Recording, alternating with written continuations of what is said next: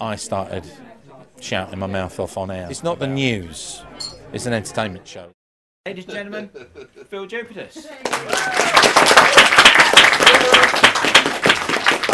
Thank you very much. Now, let me look at... Right, there's a tiny person there. Hello, what's your name? Reed. Cool. How old are you, Reed? 9. Yeah, we're going to be fast-tracking your language tonight, son. So. He grew up in a pub. Dear boy, you probably know more words than me. So, hi, Reed's over here, he's 9, and his book comes out in 20 years. It's called How I Killed a Fat Man. When Buzzcocks captain Phil Jupitus appeared in Winchester this week, he spoke exclusively to WINOL. In this brutally honest interview, he reveals the truth behind his departure from BBC Six Music. Thank you, my friend. Very, very good of you. Because when you take a gig on, and then you kind of, when you get to like 4 years through it, you think, this ain't quite right, and you can't figure out what's not right about it. I mean, it's very well paid, I love doing it, but I stopped doing it because, you know, ultimately it was just not a good fit for me.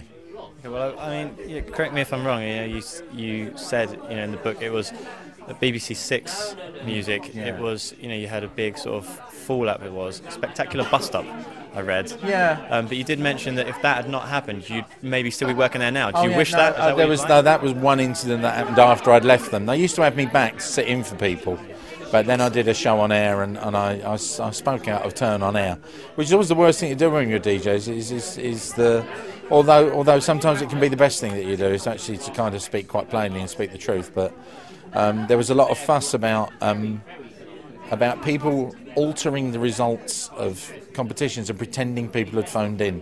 Well, any radio show that's pre-recorded is pretending, is lying from the get-go.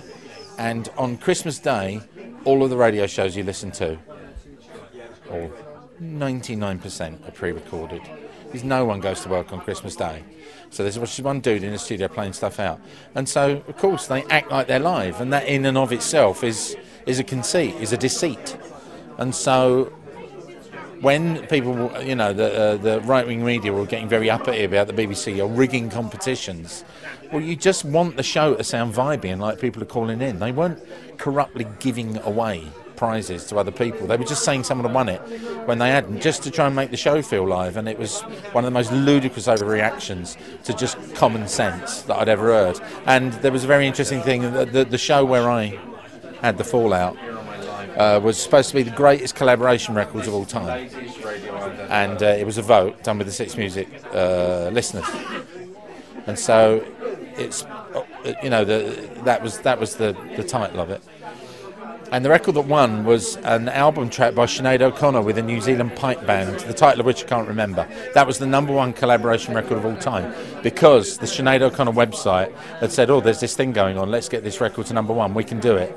There's 500 of us online now, let's rig this competition. And they blew the results out of the water, because the BBC, because of all this sensationalism about tinkering with competitions, they'd left the results alone. And so I started shouting my mouth off on air about the Sinead O'Connor fan club, basically. But you know what? When you're making radio, you've got to show common sense, and that means exercising editorial control. And sometimes that does involve what at worst I would call white lies. You're just making something a piece of entertainment.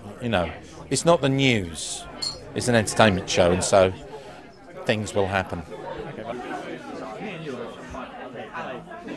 Ex-colleague of yours, I say colleague, possibly friend, Mark Lamar. Yeah. It was announced a few days ago that he was leaving radio for a similar reason. Yeah.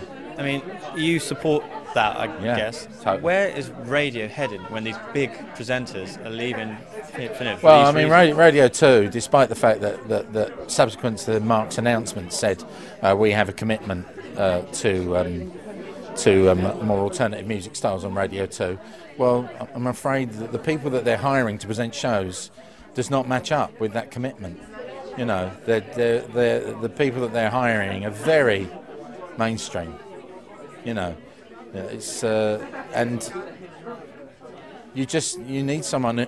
Every radio station needs presenters who management don't have to be frightened to leave alone to do their own thing, and that always, to me, reflects, I think, well on the station. If they got people that know their business, you know, one of the greatest, you know, scandals of the way the BBC acted was that they were tacitly trying to get rid of John Peel from the mid-80s through to the mid-90s just by shoving his time slot around and hoping that he'd just get pissed off and leave.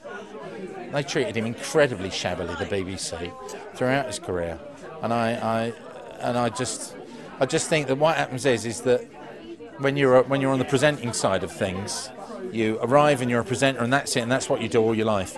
When you arrive at the BBC and you work back in the scenes, you arrive as a BA, and then you get promoted to being a producer, and then you get promoted to being an editor, and then you get promoted to being a station controller, and then you can get promoted to being head of radio, and then you can get promoted to be the DG of the BBC. There's a career arc, whereas a presenter arrives and is a presenter through their entire life, and they what they do doesn't change, they just get better at it. Whereas the people that get promoted, their imagination and so forth is limited by the arc of their career, and so as people advance higher up in the BBC, they become I think they become less creative, and they become much better at handling life as you know, within a corporation. They become more corporate, and that is just the nature of the BBC. It's not their fault, and they don't do it deliberately. So these are the people now. Yeah, people that run the BBC. Yeah. I think the last decent DG had, I mean, who understood that people need to be left alone to do their job, is Greg Dyke. Whereas now what you've got is a Director General who spends most of the time apologising to the right-wing media that speaks for 10% of the population, if that. Daily Mail think they're the voice of the British people, The Sun and The Times think they're the voice of the British people, and they're not. They're the voice of their paymasters, which is Rupert Murdoch and Lord Rothermere. You know, the BBC is the voice of the British people. That does put a lot of pressure on the BBC and the content. Yeah, no, it's constantly under scrutiny. I mean, with Ofcom going now, with the cuts, I mean, God, 2 years ago, was it 2 years ago? Yeah. Where are we now? Do you remember? So not the Edinburgh Television Festival, just gone, the one before. James Murdoch and Cameron have already stitched up what Tory media policy is. It's already been decided. I'll ask you one more question before you go. We're here for your book. Yes, indeed. Anything in the future? What's coming up? Yes, funnily enough, I'm back into musical theatre. I'm appearing in Spamalot for 5 months as King Arthur from the end of January, starting in Plymouth, and I think ending, if I'm correct, in Southampton in June. So yeah, I'm going to be on the road in a Monty Python musical, which is, as a fan, it's a real honour. Fantastic. Thanks very much for talking Thanks, to us. I really appreciate that. Are you crocheting or knitting? Knitting. Sweet. I don't know the difference. One needle for crochet. One needle for crochet. You can knit with one needle?